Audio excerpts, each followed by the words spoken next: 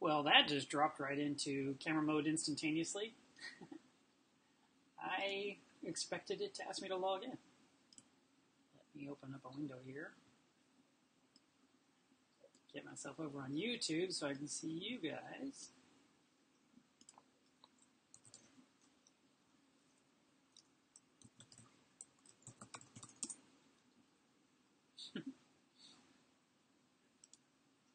Instantaneously.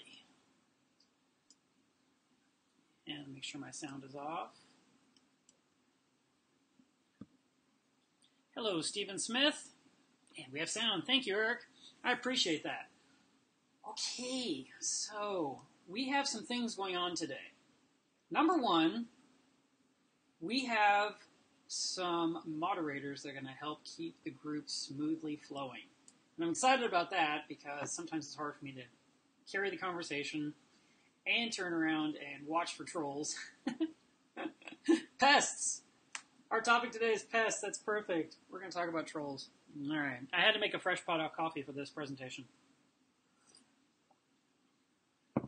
Okay. So, we are using some different software. I need to hide this somewhere. This is terrible. Let me see if I can pop this out. That would make me happy.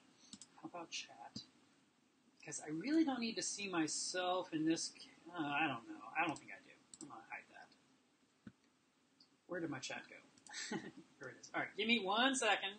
Try and get myself super organized here. We will do this. All right. Thank you guys for tuning in. We are now 2 minutes in. I've already wasted 2 minutes of your life. I apologize for that. Today's topic is about pests in the aquarium. And one of the things that has to be considered is it really a pest, or is it more like a nuisance? Is it something that you need to fear, or is it something that you need to jump in and handle immediately? Or is it something that will take care of itself?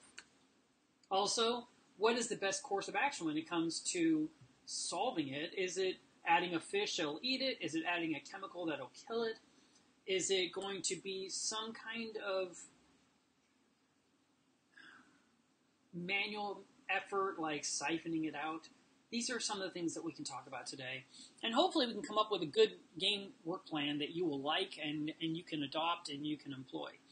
And for some people, it's always difficult because of the size of their aquarium. Maybe they have a very tiny tank and they can't, or the tank's very filled with corals, or the tank is so big that the job becomes daunting and they worry about that. So what I am hoping to do here is convey my thought process on how I handle things, and then you can decide what works best for you. So first of all, what I want to do, shrink that down just a little bit. I'm hoping that the moderators will see your questions and then bring them to my attention. I think the easiest way will be to tag me when you're trying to show me a question. We talked about some other stuff that I didn't set up in advance. So I apologize for that. We seem to have on my screen this little thing with my name. I'm going to go ahead and hide that for now. So we'll turn that off so it doesn't bug you to death. And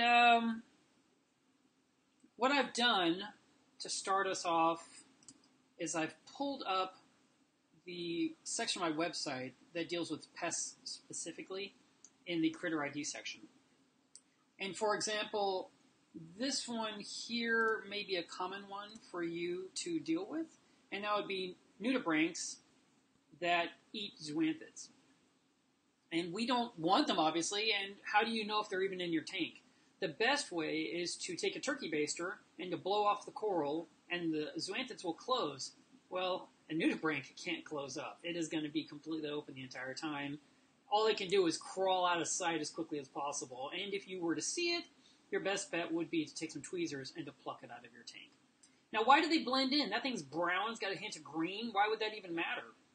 Well, as they eat the zoanthid in your tank, they actually take on the coloration of the zoa that they consumed. So if you have these bright orange zoas, you may discover you have a creature that looks like a zoa, but once you close them all down with the turkey baster flow, all of a sudden you've got this bright orange thing that's crawling across the closed polyps, and you're like, aha, I found a nudibranch. If you're trying to remove them, like you find one. So then, of course, if you see one, you fear, oh my God, there must be hundreds. That may not be the case. You may only have a few. Or you may have a whole bunch, and you're going to have to start watching for them and systematically remove them as you discover them. But the tweezers is your best bet. One thing I do not want you to do is if you happen to see one crawling on the glass, don't try and squish it with your finger. There was a story, I've shared this in my pest presentation when giving this talk publicly, is that a guy was working in an office environment, and he had a nano tank set up on his desk, and he reached in to squish it while he was taking a phone call, and whatever was in the creature got into his bloodstream, got in through his skin, his nail bed. I'm not sure what exactly happened, but they had to call the paramedics, and they had to rush him to the hospital. So don't use your body to squish something. I know that's our instant inclination is kill it with our fist, but let's not do that. Try not to handle things in your tank that you shouldn't be touching. And if you find something weird, I want you to go ahead and I want you to get away from it, but use something safe to remove it. You can use gloves, you can siphon it out, but really tweezers is the easiest bet. This one here's another one, and this is kind of a funny story. I saw this at the fish store on the glass, like, that's awesome. So I took a picture of it, but I need to put my hand behind it so you could see it, otherwise it would focus on the background. And I have some more pictures of it here. It turns out that this guy here actually eats green star polyps, or in this case, probably pink star polyps, because it's pink in coloration. So at the time, I thought this was fascinating. The LFS owner had no idea that was even in his tank. I like to go wander through his store, look in the tanks and see what's new, what's interesting, what's different. And then, if I see something, I'm like, hey, did you know you have this? And I let them know. But at the same time, I always get a picture. Because a picture is always the best way to prove something you've discovered and to share it with others and help them. By the way, last night I uploaded a video about how to edit your pictures in Lightroom. I'm hoping you got a chance to watch it, and I hope that it's something that you said, oh yeah, I could totally do that. Because it's really not a difficult process, and to clean up your pictures is always a great way before sharing them. The last few days I've had people send me pictures of stuff that is so blue. And I'm like, man, if you could just pull the blue out, that would be awesome, so I could actually see what you're showing me. And being able to clean things up inside your Lightroom or Photoshop or Snapseed. I mean, we can go all the way back to old software that Windows used, like Paint, and kind of go in there and clean up your pictures a little bit. But a lot of the times you can edit your pictures that you're taking with your phone right on your phone in the built-in editor, and you can do a pretty decent job. Another thing you can do is use the clip that I always talk about, because I feel like that's an important one. Stick it on your camera, and that way you can take pictures of anything, and we can all see it. So I do recommend that. That's the Coral Lens Viewer. I do sell it on my website, which lets me do this. Go to melevsreef.com and go buy one. All right, let me jump off of this critter to a different one. I want to talk about flatworms, and I want to talk about red planaria, because red planaria, now here's a large picture of what they look like. Nah, it's not I'm not in love with this picture. Let's go to a different one. Let's go to the actual link. So red planaria are a pest flatworm that occurs in our tank. They look like spots of rust. And then as you are walking, where are all my pictures? Obviously I need to edit that. Bummer. Anyway, I will find that and I will fix that later. Red planaria are a flatworm that has 3 points on the tip. And when you're looking at the flatworm, it has the tail is like a point and a point and a point. And that right there is how you identify them from other flatworms that are just basically an oval shape. And they are prolific. They will spread into your tank, and they're just ugly. They don't really cause great harm unless they were to all die at once. If that were the case, that would be a big concern, and I would be worried for you. And I would warn you that you need to go ahead and, siphon them out. But just because you discovered them in your tank doesn't mean your tank's in trouble. But it does kind of ruin the mood of the exhibit, because you want your tank to be beautiful and you want it to be pest-free. And so in the case of this, what I've recommended in the past was to go ahead and siphon out all that you can. Now what I did here was I just took some airline tubing, and I took some rigid tubing, and I took a small bag, like a mesh bag, and I just tied it off, and I actually dropped the bag in my sump. But, you can just have this drain right into a bucket next to your aquarium, because airline tubing takes out so little water that you could spend 20 minutes siphoning out flatworms out of your tank, and maybe remove, half a gallon to 1 gallon of water the entire time. It's a very slow trickle. The biggest problem you'll run into is if you get near the substrate, you might suck in some sand grains and they clog up the tubing, and you have to kind of like pinch the tubing and shake it off or tap it or unpoke, clear the tube so it can siphon again. And you want to siphon these flatworms out. If the flatworms are I should say activated, if they realize what you're up to, they can basically commit suicide. And I know I'm attributing a lot of thought to this, but it's because I dealt with them a lot, many years ago. But if you can siphon them out quietly, basically sneak up on one and shoo, goes right out of the system, that's perfect. If you are stabbing at them and you are poking in that, they can release this reddish, orangish liquid into the water, and that can be problematic. It can actually affect you'll see some of your corals close up, especially the LPS corals. Now, let's say you want to treat the tank medically with something like flatworm exit, which is a product by Salifert, and there's other products on the market these days that you can use to remove flatworms, but that's the one I used. It was a small eyedropper bottle, and you would just put in a fixed amount of drops in your aquarium. Originally, the idea was to take the product and just use it as directed. But then we discovered that some of these flatworms are really, I'd say, not immune, but their tolerance was much higher than expected. So what you can do is take a few flatworms and put them in a gallon of water, and then take the product and put in 1, 2, 3, 4 drops, whatever, and stir it up and see if the flatworms respond. If they don't, put in another drop, until you see them actually shrivel up. And that tells you how many drops per gallon you're going to need in your aquarium. The other thing that you have to do is you have to go ahead and you have to siphon out as many as you can before you ever treat. And my whole article here talks about that. You want to siphon out hundreds and hundreds of flatworms. And the first couple of days you do this, you will see so many. And you'll siphon them all out. And the next day you'll look at your tank and it looks like you didn't do a thing. You have just as many. It's like the second wave just came right back out into the open and are in full view again. And siphon those out and keep doing this. And do it every single day. Spend a week or two, just every single day, spending about 30 minutes siphoning out flatworms until you've reduced their population by 90%. Then you can treat your tank with flatworm exit. And what you would do is you turn off your skimmer and you turn off carbon and keep the flow going. And put the solution in the tank, and you'll immediately see the flatworms starting to die. They'll actually, it's the weirdest thing, they do like a string that comes off of them, and you'll see them hanging off there like kites on a single string. And you can siphon those out. So you put the medicine in the water, the flatworms start dying, start siphoning, don't wait. And within 15 minutes, do a big water change on the tank and run fresh carbon in a reactor. Don't just put a bag of carbon in your tank and hope that'll work. That's not going to do it. You need to actively run carbon because the flatworms that died in your tank are releasing ammonia into the water, and that can affect the fish and corals. And so you have to be very systematic. Siphon out all you can for 2 weeks. Make your water change water ready. Have a reactor filled with carbon already installed, and then you'll turn off the skimmer, and you're not running the carbon yet, you just installed it, you got it ready. And go ahead and treat your tank, siphon out all you can while they're dying. After 15 minutes of doing that, do the water change, turn on the carbon, and pray. And if you did everything right, if you follow the directions I'm giving you here, you should be okay, and your tank will be flatworm free. If you see more in a week or so, you could treat again.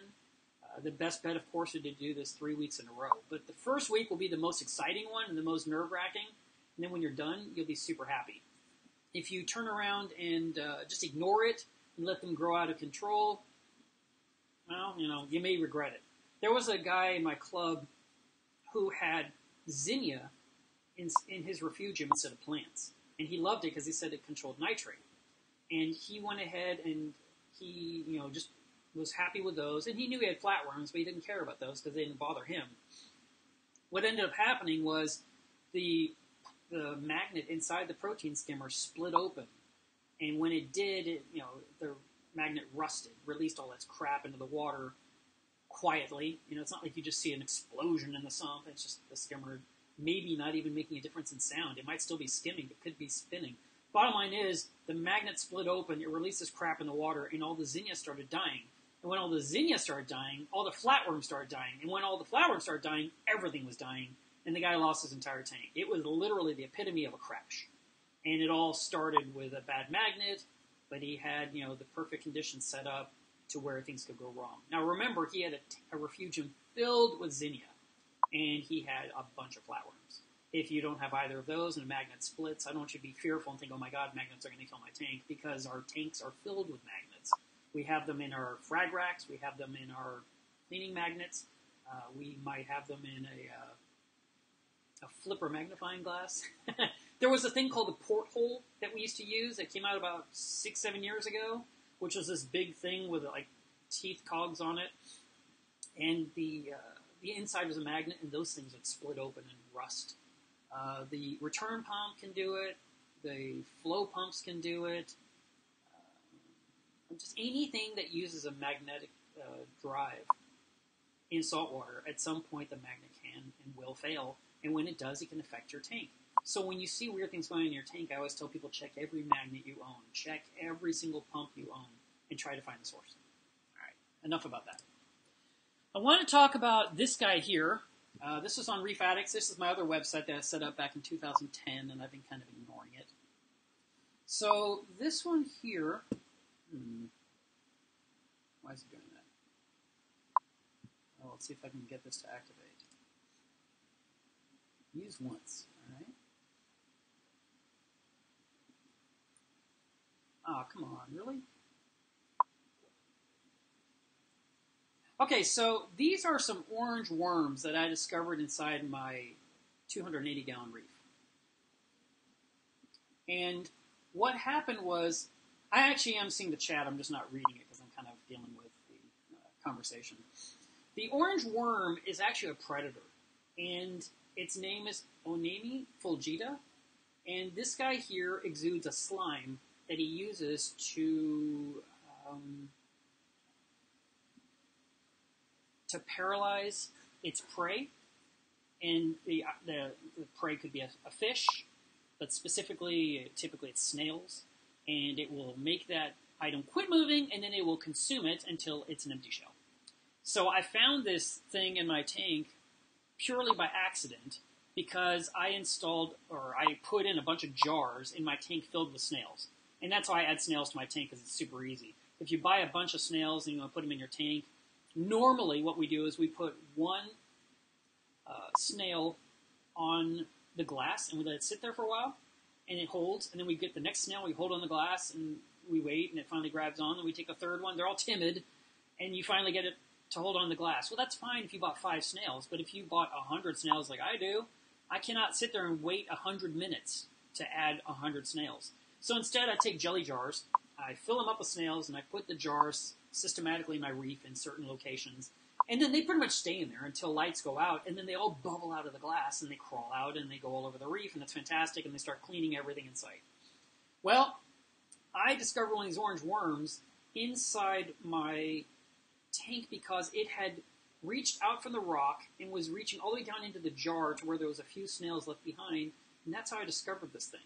And when I hit it with a flashlight, I was like, what the heck is that? It, of course, retracted instantly like a lightning bolt. I was like, oh, okay, that's a new one. And so I had to catch it. It wasn't very easy to catch, and I had to avoid using light because light would bring them to your attention. And I thought, well, how am I going to see this thing to catch it? You're working from above, you got these long tweezers, you're trying to use, and if you put light, it's going to retract. And what it would do is it would like put out, like I said, it had this gel, and the gel would be sitting across the sand bed, kind of rolling like a tube, and it'd be inside it, and as soon as you try to grab it, it would retract super fast. I feel like that gel is almost like a lubricant too, because it can move so quickly away. And when you try to grab it with the tweezers, what happens is the tweezers grab a couple of grains of sand, and the worm slips right through the top and retracts. So it took me a while to catch them, and I spent time catching one after another. And I had to do it after lights out. But this one's a really important one you definitely don't want in your tank, and you have to look for it. And the only way you're going to see it is to investigate your tank late at night with a flashlight, and it's going to look bright orange under your light. So keep your eyes open for this guy. And the full article is on Reef Addicts. I will definitely put a link to this in in this video description when it uploads to YouTube. All right, back to, let's talk about vermitids for a minute. So here's a picture that I found on the web. It's funny, I don't even have vermitids listed under pests on my website right now because it's never really been a pest for me, but everyone hates them. So you've got this hardened shell right here, and then you've got this little port that's like a little door that opens and closes, and a worm will extend out just a hair and sends a web into the water whenever you put food. So you put food in the tank and some of this web appears. And if you watch, the food blowing around will land on the web, and then the worm will start consuming and reeling in the web to get the meal. And, you know, 1 or 2 vermitids is no big deal. But when you have hundreds, that's a big deal. And I've had some people have recently mentioned how they had so many they were frustrated and they wanted to break down their tank. And I said, well, let's see the situation. They didn't have so many. They had a few dozen. That's not a big deal. I have seen tanks that are, I mean, there's a friend of mine up in Colorado, I think, and he had 1 million of them. It was thousands and thousands and thousands, and it was every single bit of his rock was covered with them. It was unbelievable. This guy had literally cornered the market on how to grow vermitids, and he hated them. And he says, what am I supposed to do? And I've never seen anything like it. So occasionally you will have someone that has an overabundance of something, and it just proves that their food source was perfect for this animal to propagate itself. Now, the simplest solution to removing one of these is going to be to break off the tube, just snap it off, and then put a drop of glue over the hole, and that's it. You're done.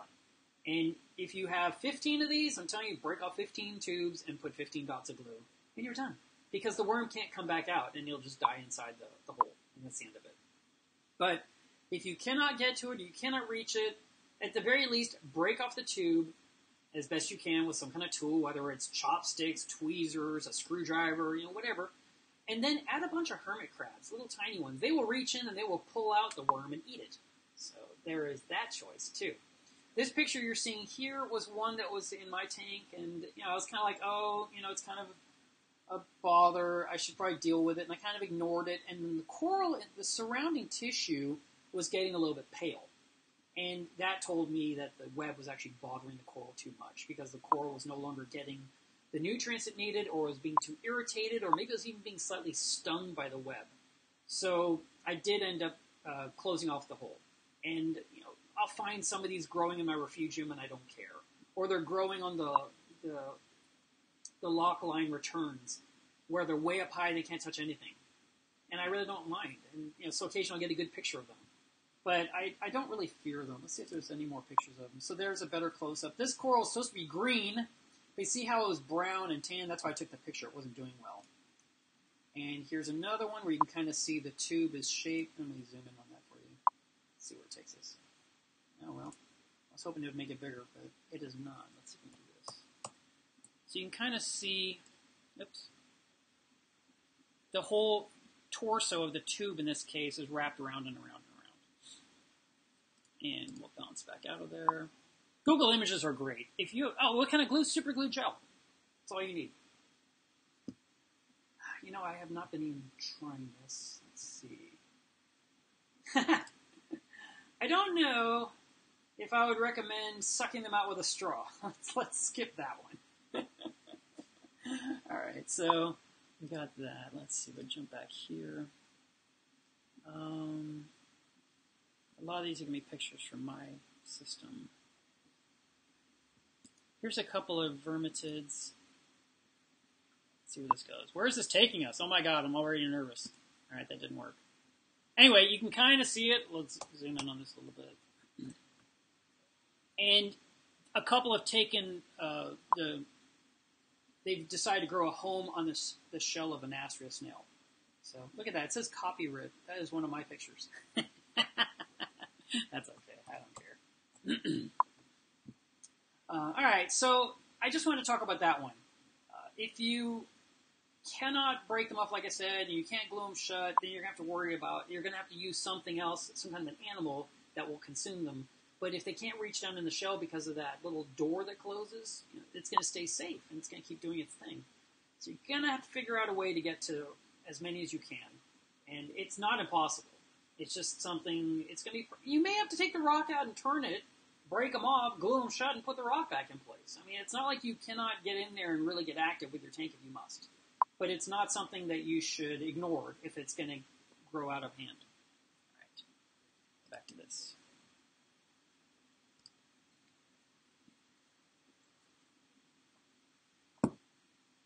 You guys want me to talk about Aptasia? Aptasia are pest anemone. That's literally their name, pest anemone. We're talking about pests. If you feel the need to eradicate these, then there are a lot of different methods of doing it. And I personally don't like the look either. There are solutions like peppermint shrimp that will eat them. There is Aptasia X, that you can just apply right on there from Red Sea. There's also one from Blue Life you can use. In the old days, and I don't know if we can still get it, was something called Joe's Juice. Some people just mix up kalkwasser paste. They actually make it very, very thick, so it's like a sludge, and they apply it with a syringe to just coat it. There's a lot of different, and then there's the laser video that I've shown you, and you can scrape them off with a dental tool if you take the rock out of the water, but you have to get rid of every trace of the tissue. It has to just be clean rock when you're done. The reason we don't like these little anemones is because they tend to sting corals that we do like, and they take up space in your tank. I'll show you here down below. You can see how they start taking over all the territory, and it can become really problematic to where you have tons of them. So I do recommend that you go in and handle it before they become many. Fish-wise, the filefish is one method. The copperband butterfly is another. But I tend to do something that's more specific rather than relying on a fish. Because a fish may eat them. It may eat all of them, or it may eat some of them, and you still have some left over. And then you ask yourself, why won't they all go away? Why isn't that fish doing his job? Those fish don't read the same books we read, and they basically have a desire for something, or maybe they don't. Or maybe they're so spoiled by the amazing food that you offer, they don't care about Aptasia, because the food you're offering tastes so much better.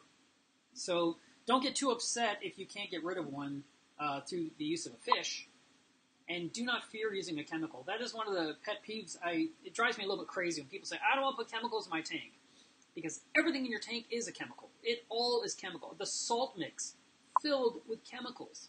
Every water change you do, chemicals. If I tell you to use ChemiClean to get rid of cyanobacteria, don't fear it. Solve the problem. Move on with your life and be happy. Why be miserable for 6 months or 8 months trying to do something the natural way when you can handle it in less than a week? Okay, that's the end of that rant. This one here is an actual nudibranch that eats sun corals. And I was really amazed at how beautiful it was, to the point I wanted to go get it. It was a guy in Dallas had this thing. And I wanted to go there and get it just for pictures.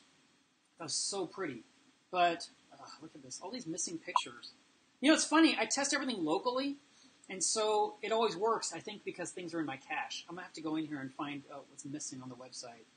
But this nudibranch looked exactly like the sun corals it was consuming. And that's how the guy discovered it, because the sun corals were closed, and he had a polyp that was crawling around his tank, and he was like, what is that? And that's when we found out there are tubastria-eating nudibranchs out there. So again, this would be one you remove with a tweezer. And we could talk about acre-eating flatworms, or we could talk about Montipora-eating nudibranchs. Let's do the Montipora-eating nudibranchs, because that's a more important one. So in this picture right here, there is a nudibranch right there, and there is quite a few here, and there's a ton of babies in there as well. And in this picture here, there's a nudibranch, and here's one as well. Let's see if we can zoom in on this a little bit. Oh, no. So there's the parent, there's the mouth end, and kind of looks like eyes, but are not. And then these are all babies, these tiny eggs. And what I want you to notice is here is healthy Montipora right here, and then here is dead Montipora. Whenever you are looking for Montipora-eating nudibranchs, when you start seeing a part of your coral dying off, check that perimeter between life and death. And if you have Montipora-eating nudibranchs, they're going to be right there, laying the eggs right on the edge of the living food, the coral. So as the babies are born, they have something to go eat. And you definitely want to stop them. Here are some more of the adults. And I've got a ton more pictures of these things in one of my presentations, but these are a big deal. And there's no easy way to get rid of them other than to remove the coral from your tank, cut off the affected area, and throw it away, and save the living part and start fresh. If you don't do that, if you try to handle it, you will continue to have them forever. And there was a guy in my club not too far away named Hank, and he had all kinds of monopora, and then he ended up having all kinds of monopora eating nudibranchs. And it was so bad that he had to just completely give up keeping monopora whatsoever in his tank. And it made him really sad. He was very disappointed that he couldn't keep these corals anymore, but these nudibranchs were beyond his control, and there was no in-tank treatment. You can do things like putting in a yellow chorus wrasse, and it may go in there and eat some of them as it finds them, because that's their job, is to eat little nudibranchs. But the problem is again, as the fish gets bigger and fatter, it can't get into those nooks and crannies. So you have to have a really tiny one. It's got to be really hungry, and it's got to eat every last one. And if any survive, if any get through into the system and crawl around and lay eggs, you'll have a problem. I had a person actually leave a bucket of monopora by my front door. Like, here you go, Mark. And it was a long time ago. And I opened the front door, and there's just this bucket of coral. And I opened it up, and it was filled with those. And I was like, okay, well, I have this quarantine frag system set up. I'll go ahead and I'll put them all in there, and I'll just kill the nudibranchs, and then I'll put the corals in my tank. And I spent days or weeks trying to siphon out every last one I could. The craziest thing about these nudibranchs is when two of them were touching, let's call it the tails or their butts were touching, it seemed like as soon as they touched, boom, there was eggs right there. It was crazy. And I could find two together. There was always babies right next to them, all throughout that tank. And I kept siphoning and scraping and toothbrushing and trying to remove, and I could not get ahead of it. And I finally just took all of it and threw it all away and said, forget it. It's just not worth the trouble. My friend Hank, by the way, years later, started growing monopora again. And I said, how did you do that? How did you finally solve the problem? He said, well, I didn't have monopora for about 2 years. And finally, I was fed up, and I got a new piece. And they have just been growing ever since. I guess they died off, and I never saw them again. So his solution was to wait forever until they completely obliterated themselves. But I'm saying, if you see them, it's best to just, let's say this is your coral right here.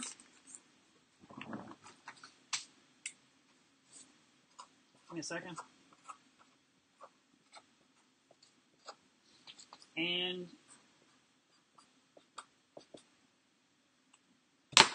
so here we go. There's your living coral. Here are the enemies. Just save the living coral and start growing again. And throw this part away. That's all I'm telling you. It's just the best way is just to move on. All right. And then this one here was a new one I hadn't heard about, and it was fascinating to me. I saw this on Reef to Reef, I believe. These are spiders that actually eat acropora. And they're itty bitty tiny. That guy had a phenomenal picture of this thing. I mean, it was amazing. So if you are wondering why certain corals aren't doing well, the best thing you can do is to go into your tank late at night with a flashlight and just start studying everything. Look really, really closely. I think a lot of us miss a lot of fantastic stuff at night. One of the best things I can do when I go scuba diving is to scuba dive at night with a flashlight, because that's when all the critters come out, because all the fish are asleep and hiding. Fish don't roam all night. There's only a few nocturnal fish. Most of them go into little bedrooms and sleep for the night. Then they come out and they're active all day.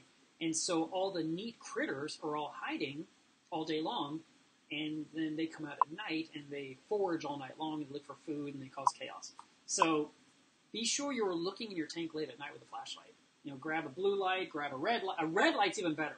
If you have a red LED flashlight, you can study your whole tank, because the livestock doesn't see the red spectrum, and so you can see everything. But if you use a white flashlight, things may retract. They may hide. I have seen really cool stuff like peanut worms, which are not pests. They're really cool.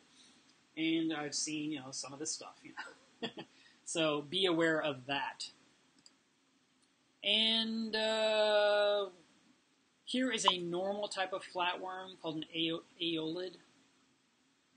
And they're, like I said, they're kind of an oval-shaped flatworm. And I remember someone sent me an email and said, where can I get more of these polka dotted mushrooms? I was like, those are not polka dots. Those are literally flatworms. You need to siphon them out. Now, these flatworms don't do harm, but they're hideous, especially when you see thousands of them in your tank. They literally just look, I mean, they're huge, like 1/4 inch to 3/8 inch long. They are not like sesame seeds at all. And when you see them all over the glass and all over the rock and all over the mushrooms and all over the corals and all over your LPS corals, then it's no fun at all. And so you want to siphon them out. But you don't need to treat the tank with a chemical because they're so big and they're easy to identify. They're easy to spot. So all you got to do is just look for them. Now, what are they doing in the tank? They're actually eating the mucus off the coral, so they're kind of commensal. They're not enemies. They're not harming the tank, but they're just so ugly. And a friend of mine named Robert had a tank where he collected a lot of stuff from the Gulf, and lots of urchins he had, and he had this tank just filled with these flatworms. Like, what are you doing? He says, I know, I got to deal with it. So if you ignore it too long, you'll end up with thousands. If you deal with it sooner, that would be better. And I wanted to talk about acropore eating flatworms because it's a real problem. They are going to chew on your coral, and all these little white dots, those are bite marks. And all of them were just consuming my acropore from below. And then in this picture here, you can see how shiny they are. Now, the only way you can see them shiny is take the coral out of the water, let the coral kind of dry off, and go in the sunlight. And you'll see these glossy flatworms on the skin. Some people may not want to do that. And then right here in the center, the epicenter, that's actually 1,000 little eggs. And so those eggs can go in there and consume things. Now, they actually have a name. Here is one that blends in perfectly with the coral. Here are some egg casings. Here are some more egg casings. And here is their digestive system. A friend of mine has been researching these for some time now. And then I have an entire article about this, I hope. Why does nothing work today? Wow. I love finding all these errors on my website. I spend so much time making sure everything works. And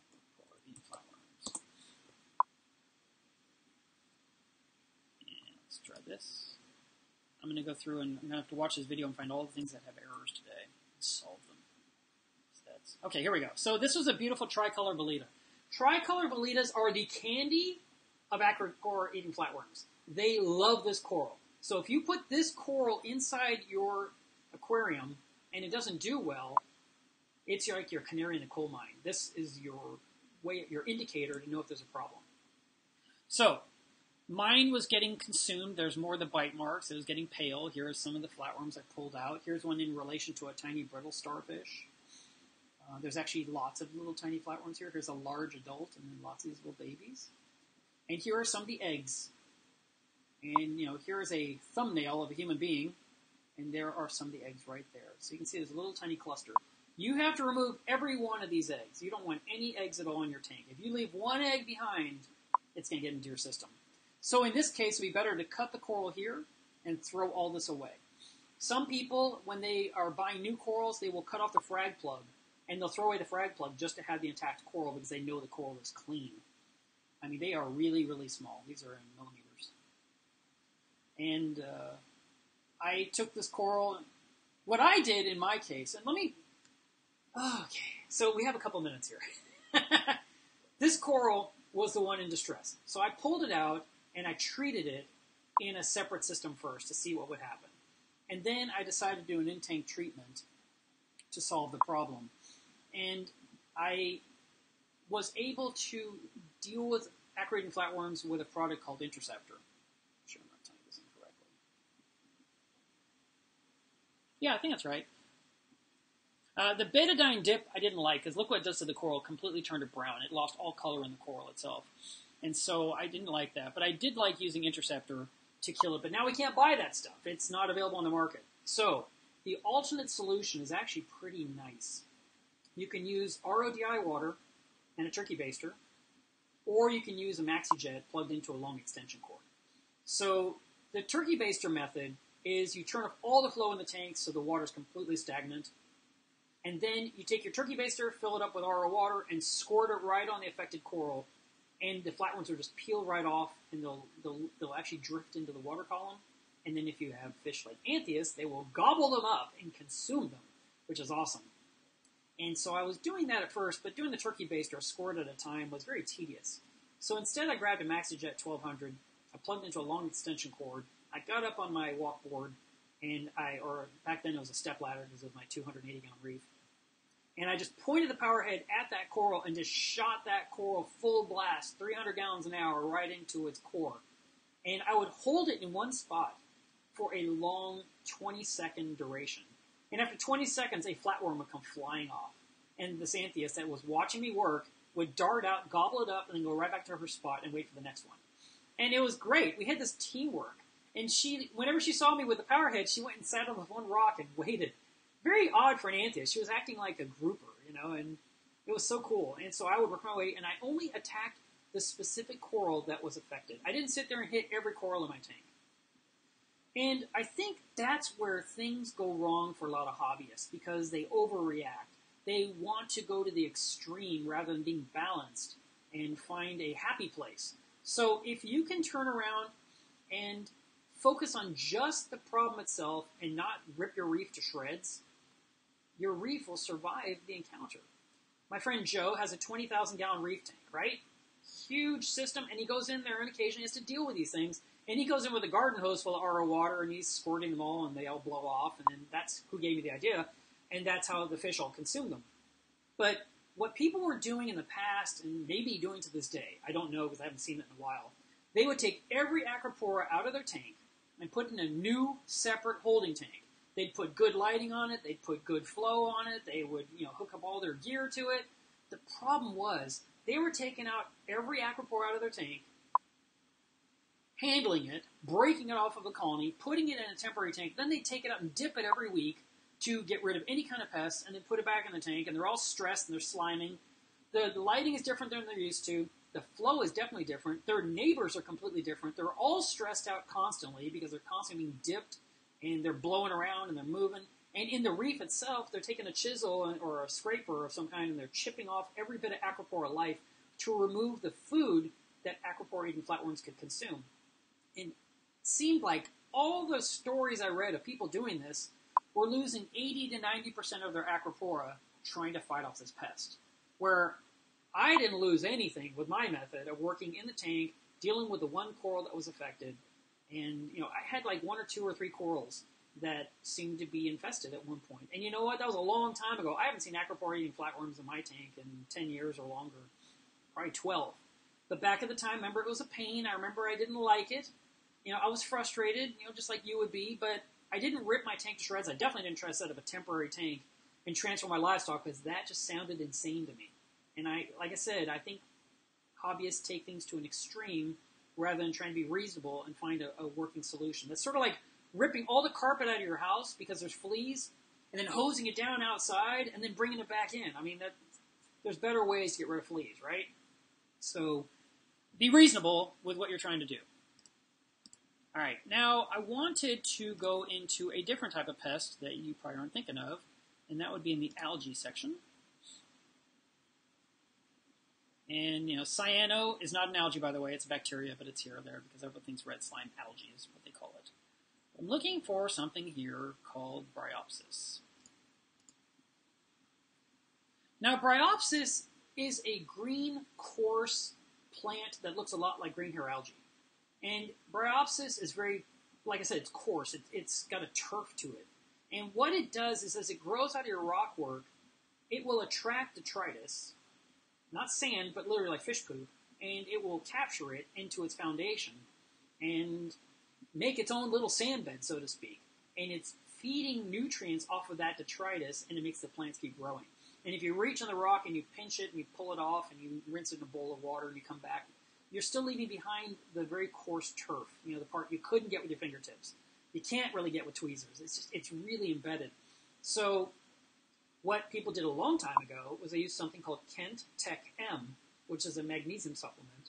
And that one product, whatever was in it, no one makes it like that, but that product at the time was the solution. And you raise your magnesium level to around 16 to 1800 ppm, and the Bryopsis will start to die off. Another method, if you can remove the rock or get the rock out of the water temporarily, is to put peroxide. The 3% peroxide you get for cuts.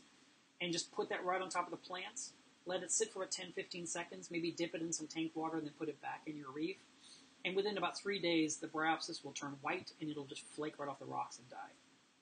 Nowadays, we have a product called fluconazole, which is a tablet that's used to kill fungus.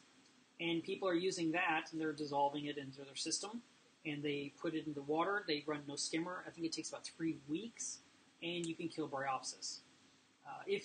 There was a guy that sent me pictures just recently where he's growing a bunch of parietes at the very top of his tank, right by the lock line. He actually glued it on or near the lock line because he liked the look, and now it's become this mass of coral.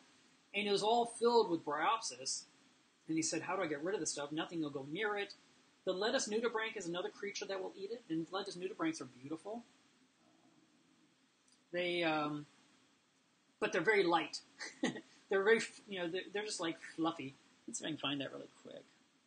Where do I put that?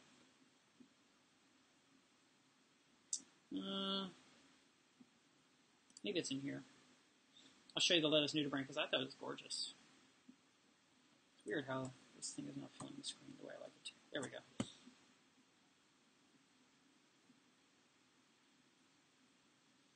Where are you, lettuce nudibranch?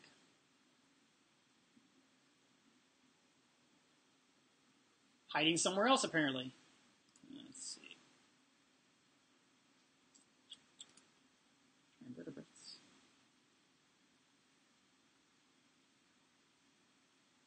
There he is.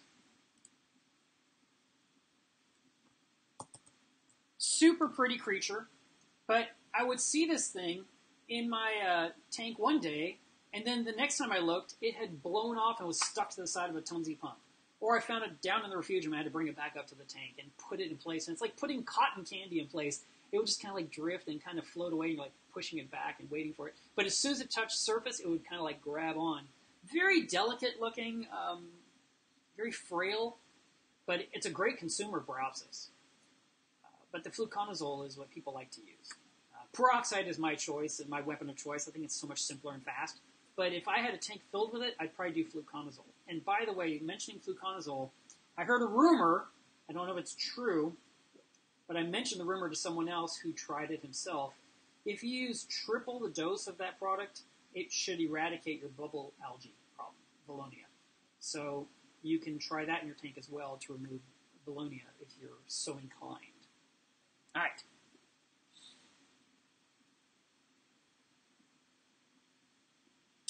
I see a question here.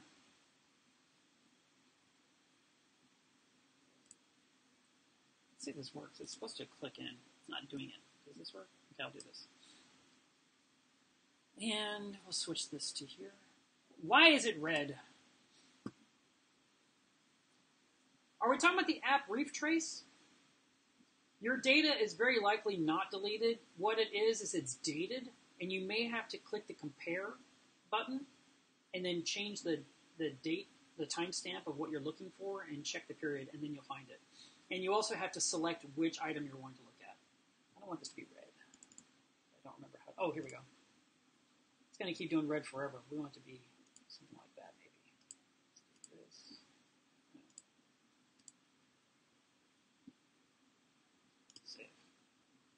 Save. Okay. Okay, I would like to answer some questions now. I feel like I've talked enough. There's plenty more to talk about. This could never end. But let's go ahead and pull that off.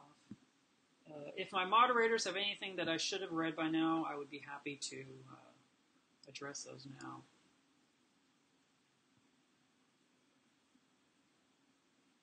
And I'm going to scroll up and look. A lot of chatter from you guys today. Let's see.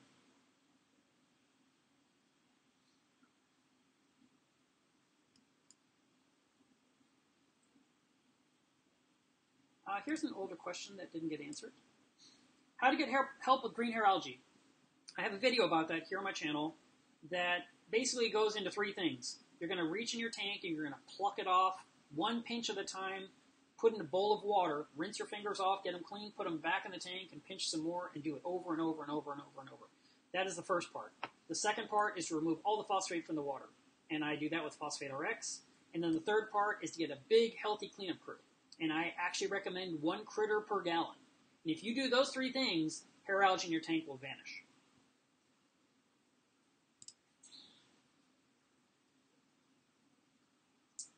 Next question. And I want to thank all of you guys for coming to the live stream each week. I really appreciate that. I've been hanging out in some other live streams recently. I've been on Reef Dudes. I was on Aaron's Aquarium last night. Who else have I visited? I've been on the Neptune Systems live stream as well. And it's kind of fun to jump in there. And I see you guys on all of them. It's like you watch them all. It's great. Let's see. Oh, that's interesting. I don't know why this is the case. There's a popping sound each time someone tags me. I wonder how... I guess it's a sound effect from the computer, and the app is picking it up.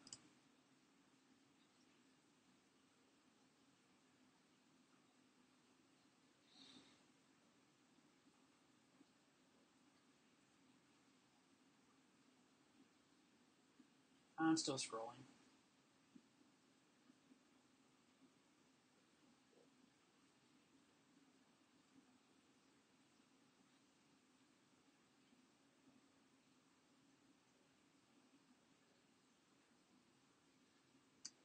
This is 100% true.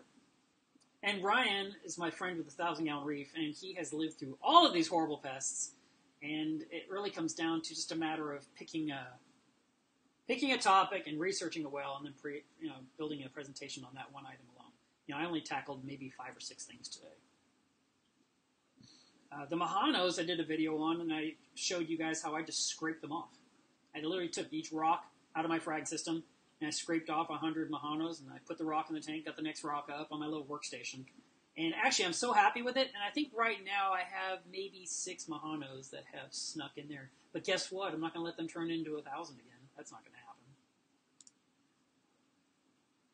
Today is Water Test Saturday. I hope you are testing. I have been all over testing. Okay. So, calcium reactors are one of my promised topics, and I've seen other YouTube channels are talking about them as well. I've been promising it for over a year. I've been really bad, really neglectful. But at the same time, I've been running one for so long that it's like no big deal to me. And for the most part, it is set it and forget it. There's little tiny nuances you may have to keep track of, but for the most part, very simple to work with. And for the last week, I have been trying to fine-tune mine back to where I like it. And this all developed because I switched pumps, and then just little things happen, and I was trying to resolve it. But in the meantime, I started doing some research. And I just did a blog about it, so there's a huge blog on my website. Right now, if you go to blogs, and we'll switch this screen real quick to that. Okay. And then right here is Alkalinity Matters, is my latest blog.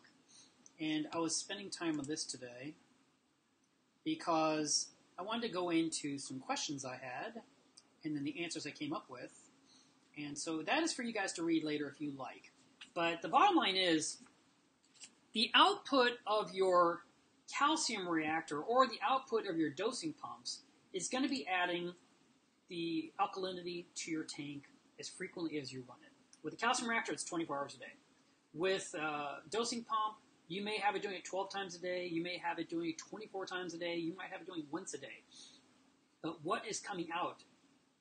Do you ever measure that?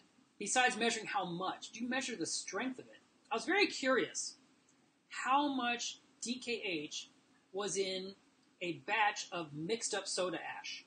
So you take 2 cups of that and you mix it with a gallon of RO DI water and stir it up and it turns clear, and then you dose that. How strong is that? And so I took my little magnetic stirrer out. I put in my 5 milliliters of alkalinity, and then I started testing. And this is a brand new kit, and I almost completely drained the bottle and still couldn't get a color change. So smarter people than myself said, Mark, you could dilute that and then do the test and then multiply times 10. And yes, that sounds like even more math, and I'm probably going to do it. But as far as I can tell, the solution measured higher than 180 DKH. That's really, really, really potent stuff.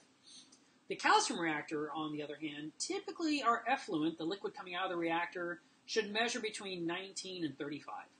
Well, I've been tweaking my system because I was trying to solve a low DKH problem in my reef, and my number as of 2 days ago coming out of the reactor was 70, which is really high, and I had really melted my media significantly. And this will make a lot more sense when I actually do this video, but I'm just kind of giving you a preview. You know, this stuff doesn't just happen naturally. You have to live through it and experiment and investigate and use up test kits, but it is really nice to know stuff. And so I was asking, and I have done it on this channel, on the YouTube channel, in the community tab, I asked everyone, could you please tell me what dosing pumps you're using these days? And then I also asked in Club Melevsreef, and this is the link to get there. I also asked the same thread in there, and I already had 100 replies over in Club Melevsreef of what dosing pumps people are using now to dose their system, because I know calcium reactors are not in vogue.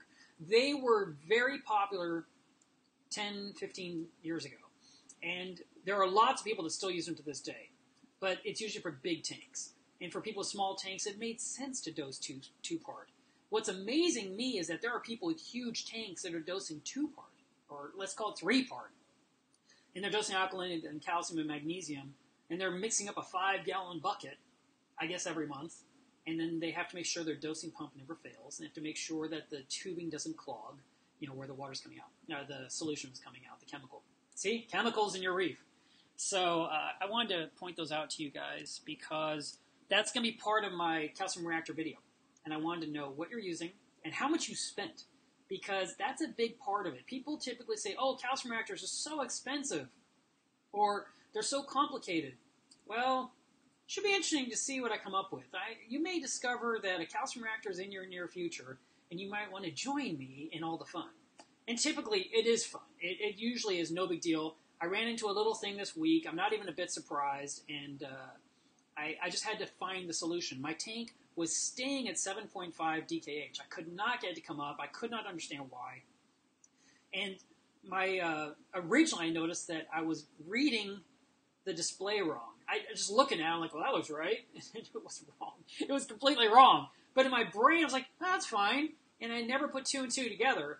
And it took me a while to say, oh, no, that's not the number. It's supposed to be 6.5 on the display. That explains why my tank is staying at 7.5. So I adjusted it, and the tank didn't budge. I thought, well, that's weird. And so I investigated the tubing leading to the calcium reactor, and there was a little bit of salt. And I think, okay, and I cleaned it off. And again, no solution. Still 7.5. So then I took the check valve apart. There used to be on the side of my calcium reactor was a bubble counter. And basically it's a solution, whether it's water or salt water or even mineral oil, that you can watch the bubbles go up like a lava lamp very slowly through it. Well, a long time ago, I had used too much pressure on my calcium reactor, and I basically crazed the bubble counter. It was just clear acrylic that just had a billion cracks. It looked like a spider web of cracks. It was done. And I discovered that I could actually remove that piece and just take the top and the bottom and screw them together and keep using my calcium reactor because I could not get the replacement part. At the time when I contacted LifeReef and said I need a new one because I ruined it, he said I only make those once a year. That's going to be in 6 months from now. And I was like, well, I can't wait 6 months. What can I do now? So I went ahead and I just put the 2 together. Well, the top piece of those 2 parts is a check valve inside there. And my check valve had sealed tight inside there. And I took it apart. I cleaned it with water. I put silicone grease on the O-ring. And now it's working perfectly again. And then I set the thing, and I thought I'm done. And the next day, my tank is still 7.5. I'm like, what is going on? So the next step, process of elimination, is like, well, what is the pH in the reactor? Because the controller says it's 6.5, but what's the truth? So I captured what's called the effluent, the liquid coming out. And it was measuring, I think it was measuring, I have notes somewhere, but I can't remember. I think it was like 7.1 or 6.9, which is not 6.5. And I thought, okay, that pH probe on the reactor is really old. It's probably defective. So for the time being, the solution will be to tell my controller to go lower than my set point to actually get the point I'm trying to get. So it's sort of like using a bad refractometer, like you know you want your salinity to be 1.026, but you know that the thing is reading high, so you intentionally go to a lower number just to get by until you can get the new one replaced, right? That's what I was doing. So if my controller is to 6.5 and I'm not getting 6.5, I'll go to a lower number to get 6.5 is the point. And that blog kind of explains it. You're probably thinking, what is he talking about? But it's the truth. And so I waited overnight, and measured the tank, and the DKH went up. And I looked at the calcium reactor, and it's supposed to be all this beautiful media, nice and clean, because I just cleaned it out and refilled it. And the water's supposed to be clear, and my water was gray. It was kind of murky. I'm like, oh, I've melted it too much. So I measured again, and my pH inside the reactor measured 6.12, but the pH controller said it was set to 5.8. So I bumped it back up. Now I'm back up to like 5.9 right now. And I also changed the drip rate to a really slow drip. And I checked my tank today, and it was 10.5. So my alkaline is definitely higher than I wanted. I want it to be around 10. But the bottom line is that I stayed on top of all this before I watched corals die in my tank. And that is the bottom line with anything we do with our reef keeping, is that we want to look at what's going on, figure out what's not working right, fix it now before the livestock even knows, and that way your reef never skips a beat. And that's what I've been working on for the last few days between filling orders and answering your questions online. Now, did anyone just say, I'm out of here, just leave the stream, because that was way too much information?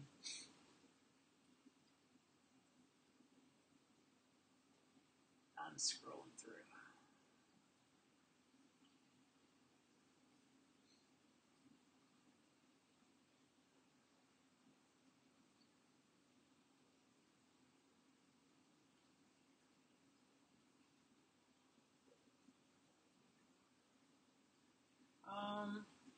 I didn't really mention this, but I should have, and that is you always want to dip any new coral arrivals. That avoids dealing with the pests in the first place. If you see any kind of pests in your tank after you've dipped, well, that just is, unlucky.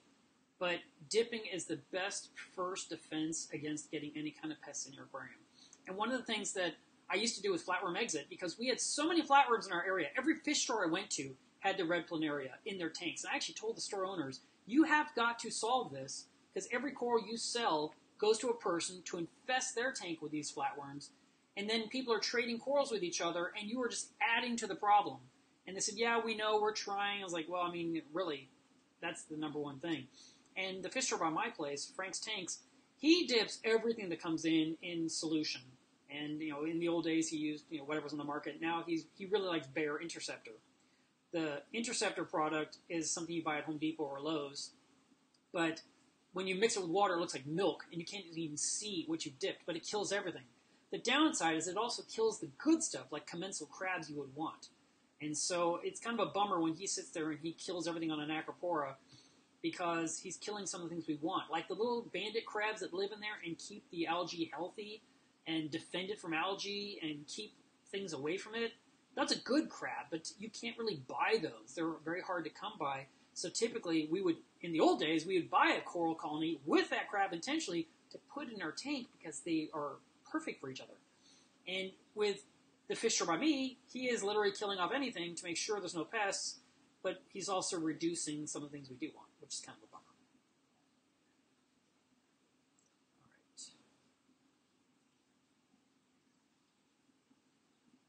All right. Okay, here's someone talking about hydroids.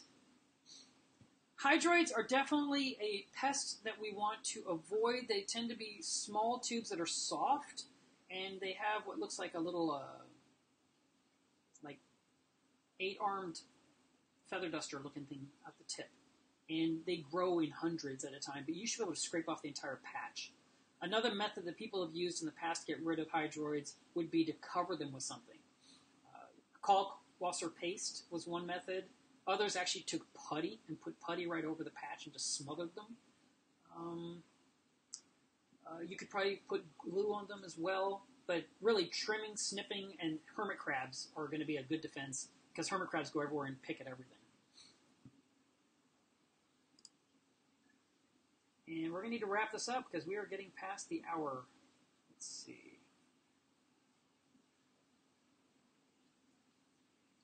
There is a hydroid jellyfish that I've had in my tank in the past that was not bad and actually kind of beautiful. Let's see if I can figure out where I put it. Give me a second to look it up for you guys. I think I saw it here. Yeah, okay, so jump to here really quick. And this guy right here is a beautiful picture of a hydroid jellyfish. Turn this off. So look at that. That thing is awesome. That is so hard to take a picture of because that thing is maybe 2 pinheads in size. And they will appear in your tank briefly. Like if you set up a brand new tank and you use a bag of live sand, within the first week or two, you may see hundreds of these on the glass, and you're like, oh, that's amazing, they're neat, what the hell are they, I'm scared.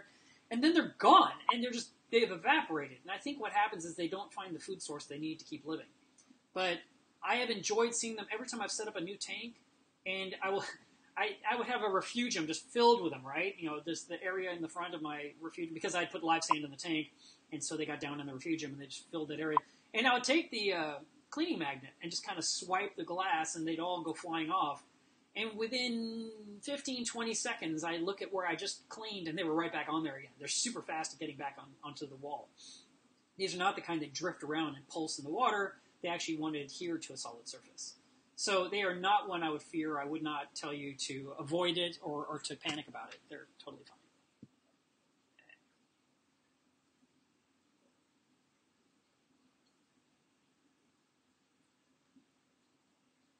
Here's a question that we can definitely address. Does cyano disappear at night? I have some maroon stuff that grows during the day but almost completely disappears at night. That is exactly how cyano works. Cyanobacteria is photosynthetic, which means the light in your tank is feeding it and fueling it and making it grow. And then at night, it pretty much looks like it's gone. And then the next day, it's back again. And so by treating your tank to kill this stuff off entirely, you will solve the problem. And people are always going to say this. Find the source of it and solve it. Increase the flow. I get all that. That's fine. Bottom line is, kill the cyanobacteria. Cyanobacteria actually is totally normal. It exists in freshwater, brackish water, and saltwater. It's everywhere. And I recently shared a video on my melevsreef page on Facebook where they found it like crazy deep in the strata. You know, it's super ancient old and it was still alive down there. So, I mean, you're never going to get away from it. We just don't like it when it's red. When it appears in our tank, that's when we don't like it. When it's invisible, we don't even care. And it's completely normal. So when it's red, when it's blooming, that's what we call the red slime, if we say it's in bloom, then you can siphon out the majority of it. Just turn off the pumps, scrape it all into a pile, siphon it out, turn the pumps back on. Then treat with ChemiClean or Red Cyano RX, which is the one I sell. Your skimmer has to be off, not bubbling with a cup off. Just turn off the skimmer. Go clean your skimmer for 3 days. Turn off your carbon. Add an air stone to the tank if you feel like you don't have enough oxygen.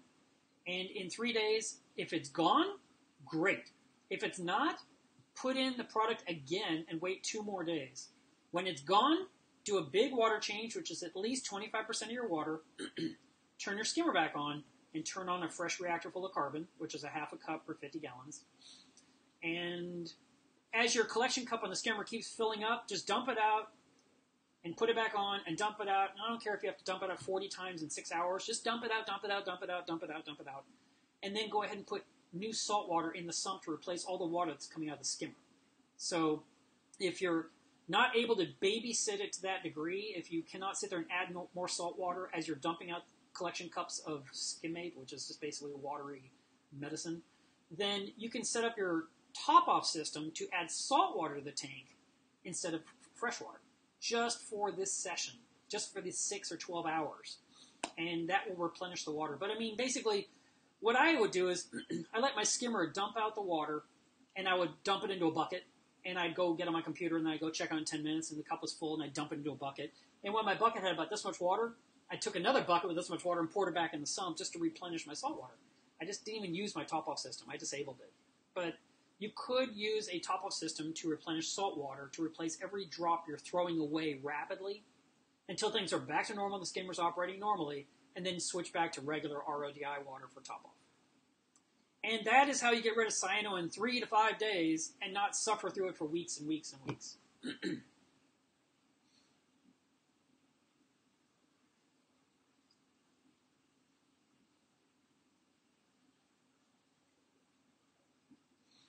Okay. I didn't go into dinoflagellates today, and one of the reasons I did not is because I don't really have a solution for you guys. And what really drives me crazy is that it seems like everyone is suffering with so much dinoflagellates these days. I don't understand it. It seems to be everyone is running with these low nutrient tanks. I mean, they're starting off with dry sand and dry rock, so there's no beneficial bacteria.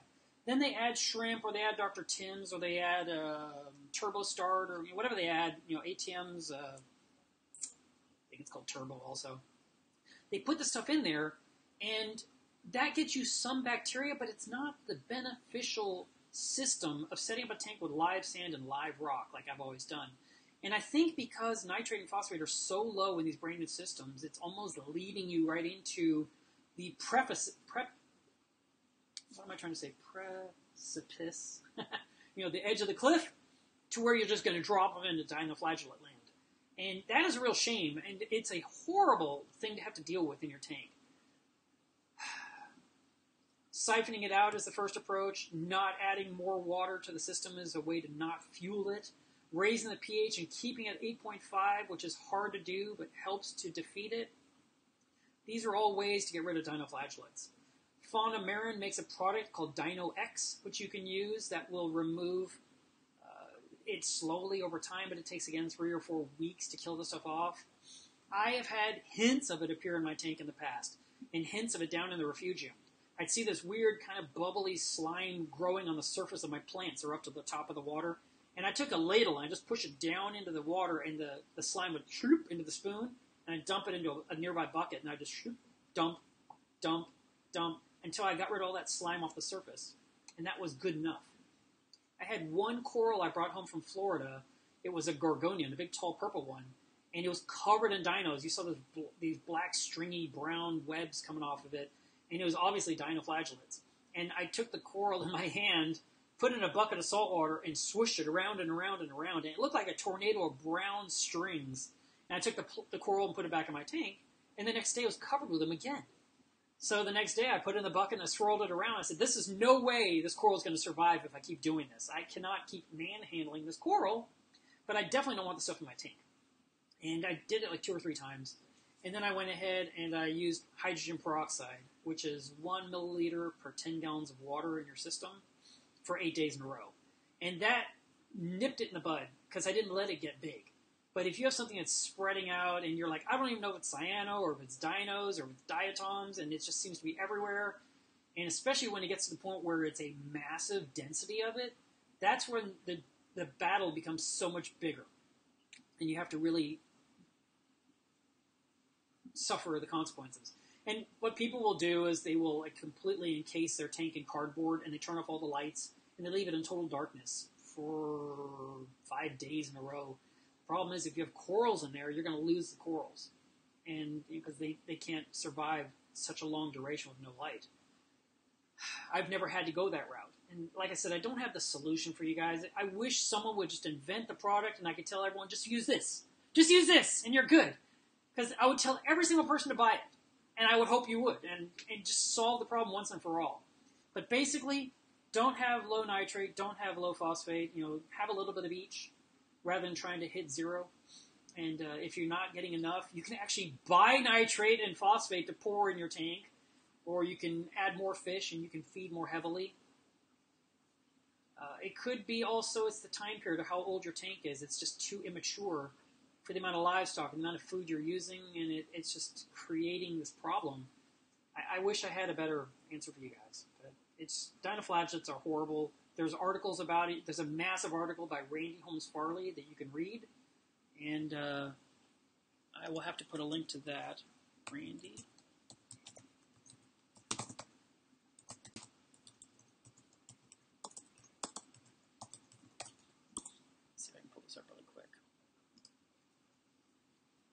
So this is the article I want you guys to read.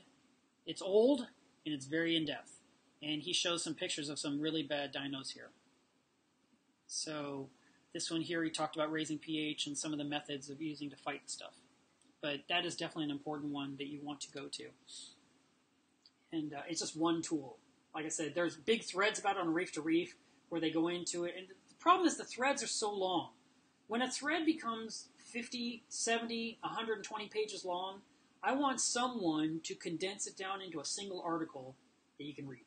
Because there's going to be a lot of chatter in there. There's going to be a lot of banter. There's going to be a lot of, well, what about this? And then people say, well, it was answered already on page 31.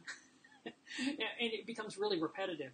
So if someone can just streamline that thread into an article to help the most people, that would be ideal.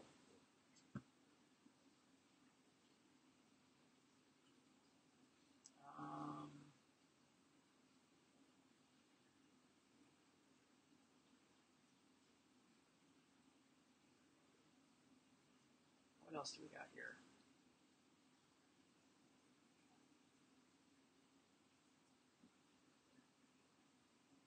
Okay, let's do this one. When you treat green hair algae with hydrogen peroxide, is it okay to add your tank water, or does it only work in spot treatments, like you showed in your video? The best way to use peroxide with that application is to take the rock out, like go over your sink, and drip it right on the algae itself. And the reason I did that is because that rock usually has corals on it too, and I'm not trying to get peroxide on the corals. I'm trying to treat just the algae, and I'm holding the rock in the exact orientation to where if it's dripping down in the sink and it's not dripping toward the coral. Problem is, if you take that rock now and put it right back in your tank, I've seen this happen. All the snails in my tank immediately go up all the walls to the top. They're like trying to escape. It's hilarious. And so I have decided since then, I will then dip the entire rock in a bucket of salt water and then put it in my tank where the snails are. And I don't see the snails respond the same way. So too much peroxide in the tank can definitely affect what's going on in the water.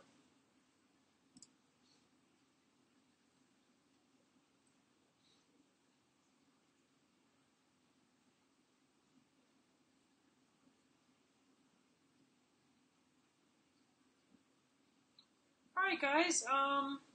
I think we're here at the end of this stream. Wow, we've been going almost an hour and a half. I would like to wrap this up with some of the important things. Number one, I would love it if you would join Club melevsreef because we have a great growing community.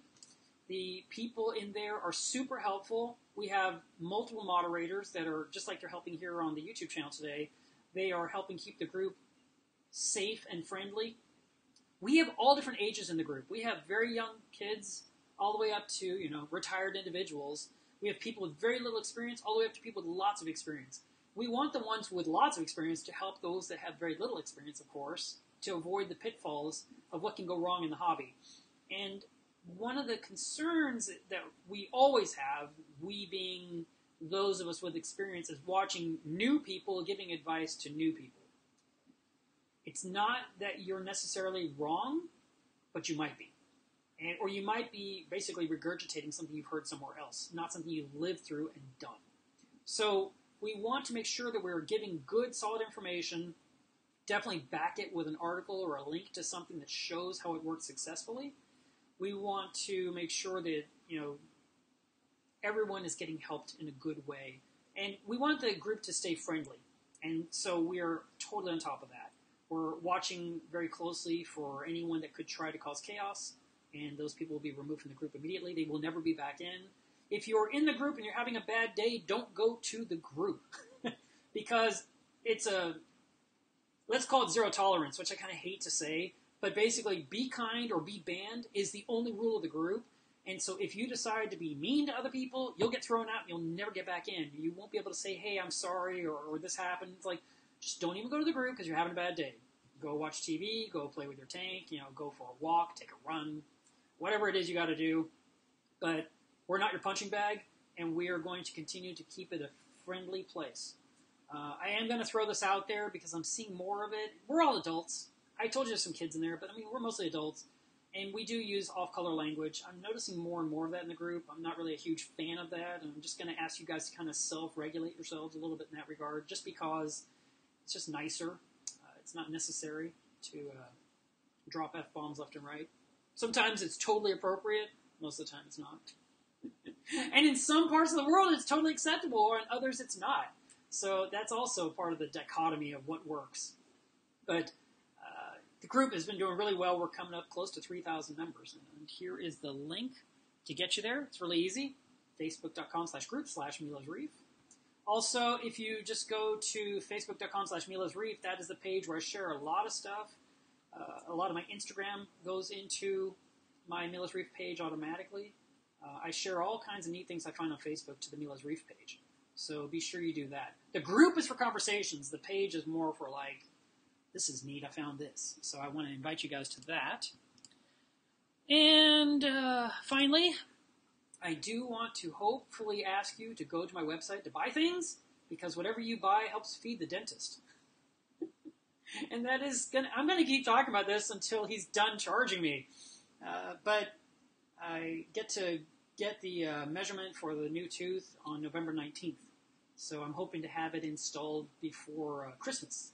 So happy Christmas to me. I get to chew on something. That'd be nice.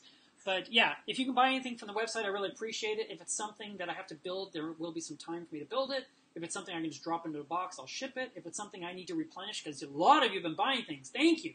And you see, that's my favorite part of this whole situation. I did not do a GoFundMe and say, just send me money.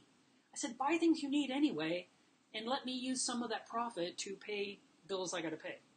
And so I appreciate the business that you're giving me, and that you're allowing me to provide you with the items that you need. So thank you for that. I want you guys to please test your water today. Get out your test kits. They're only good for a year. They're designed to be used 52 times a year, or 50 times. Basically, you have 1 year's worth out of that test kit. You want to measure alkalinity, calcium, magnesium, salinity, temperature, phosphate, nitrate. Those are kind of the big ones. If you aren't doing it already, be sure that you're logging them in Reef Trace. That app just had another update rollout this week. It is in existence for iOS as well as for Android. There are some really cool things coming to that app in the next... I made some special requests this week. I said, I really want this. And I told the developers that. And so they're working on it now. And I think it'll be out in time for Thanksgiving. So that will be a really cool effect. I really enjoy using the app and seeing the results you guys are posting. It's all saved in the cloud. And then I can ask them for information and say, hey, so how's it going here? And how many people are doing this? And it's very interesting. And, I'm hoping that more of that type of, I can't think of the word, conglomeration of that amassing of details. I'm hoping some kind of results will be shared at some point. Something that says, 80% of people use ELO's test kit, for example. I don't know. Just something, I think those kind of details are kind of cool to know. Just like everyone wants to know, well, what's the best such and such? Like, how about this one? Everyone says, what's the best salt? And that's a great debate, right? Everyone debates it to death. So, no, it's interesting to see what's going on in the real world with real users entering their own data and seeing how you're doing with your tanks.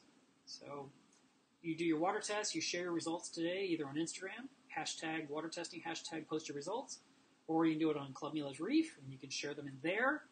I have to do my tests as soon as I'm done with this stream. Then I got to build a sump for a customer. So I've got that to do today.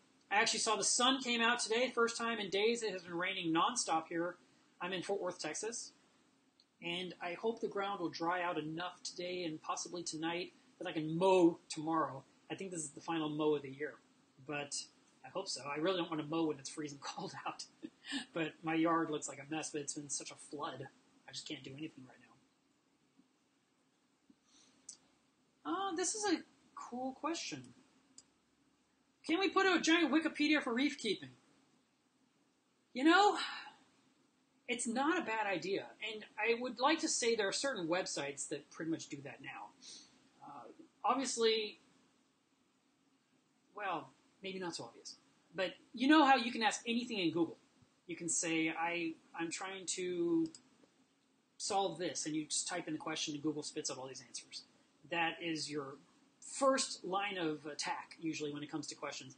I share a ton of information on my website, and so I always type in my question, I add the word Melev to the end, and then it takes me to anything I've written about it anywhere on the web, And that's how I get my answers that I can share with you guys when you need an answer, because I've talked about it in the past.